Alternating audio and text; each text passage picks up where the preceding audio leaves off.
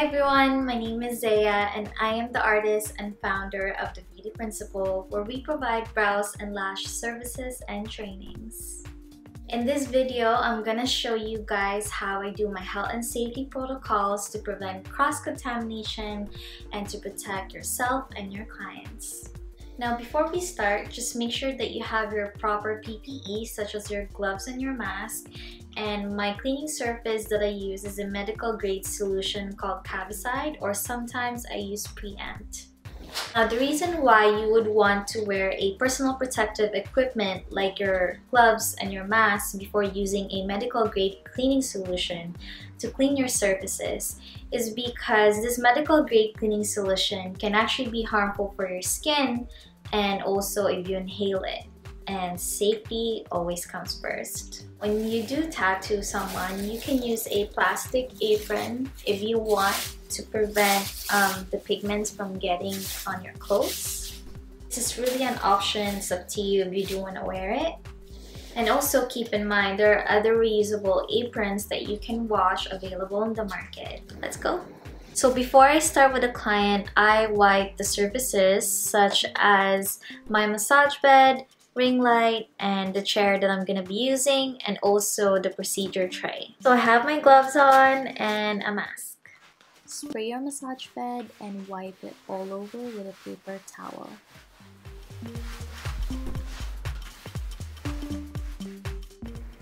Spray the chair that you're gonna be sitting on with a medical grade cleaning solution and wipe with a paper towel.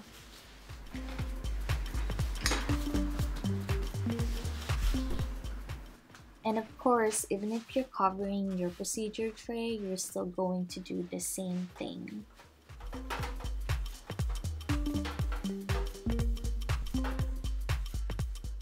Then we're gonna cover it with a disposable massage bed cover and plastic. Since I tattoo face, I'm going to cover this head part of the massage bed with plastic. I only cover this area, but you're more than welcome to cover the entire bed if you'd like. Next, I'm gonna cover it with a disposable massage bed cover.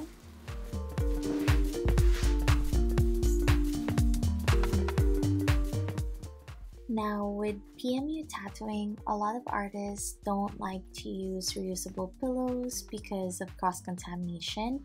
But for me, I do use this memory foam pillow, and it's got this like vinyl pillowcase cover that you can sanitize. And then I have another memory foam pillow, and this is for the client's legs if they start to feel a little bit uncomfortable. It's a good option to have for your clients. After I do that, I put another layer of the massage bed cover on top to protect the pillows from pigments and from cross-contamination. Though we do sanitize the pillow after and the massage bed, it's always good to double layer with these things. With cross-contamination, you can never be too safe. And this is my setup for the bed. I just want to let you know that you don't need any fancy equipment, decors, or beds to start. Then I put my mapping tray on there. I highly recommend to get a mapping tray for your mapping tools. It's just cleaner and more presentable that way. As we all know, brow mapping can get a little bit messy. And then I put a stress ball just in case the client needs it. And I use this barrier film to cover the handheld mirror. You can find this on Amazon. I will link it down below.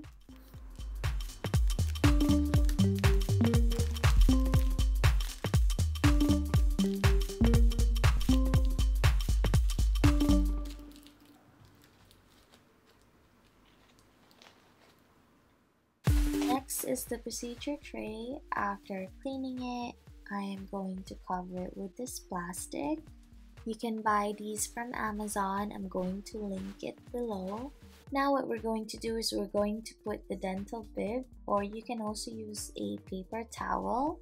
I'm going to show you the things that should only be on your procedure tray.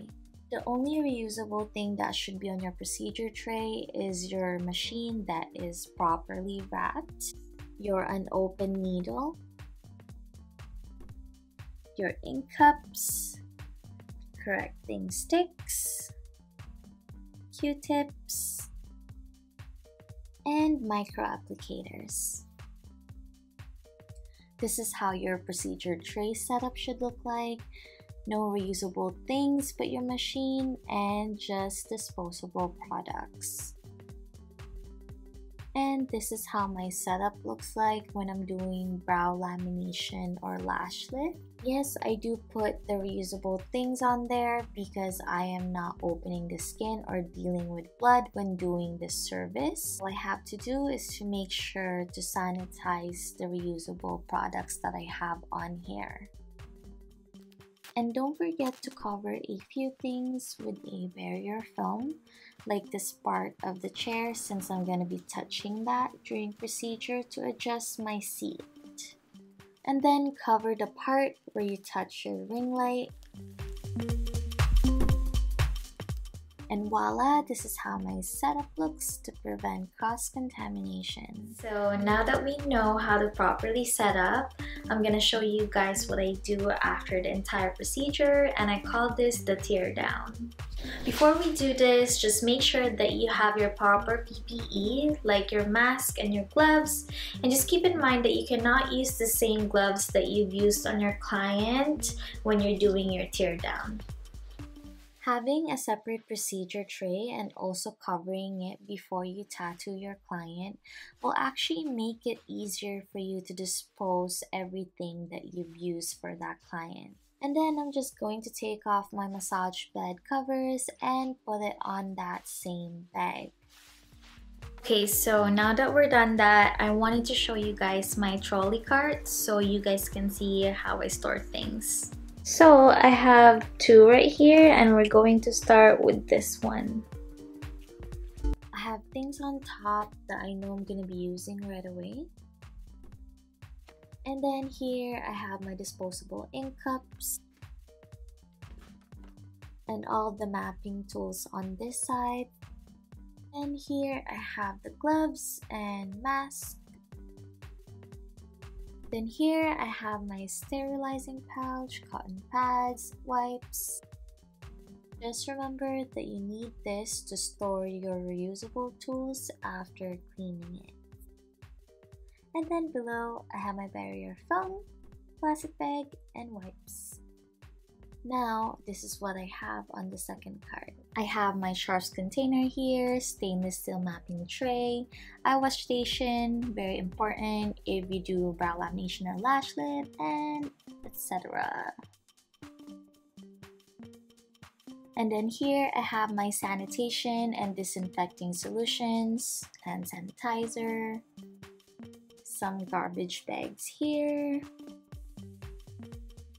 And that's it. These are the things that's in my trolley cart.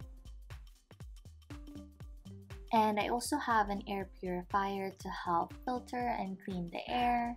Another thing to have in your studio to help kill the toxins and purify the air is a snake plant. It's very easy to take care of. You only water it once a month and it doesn't need much sunlight.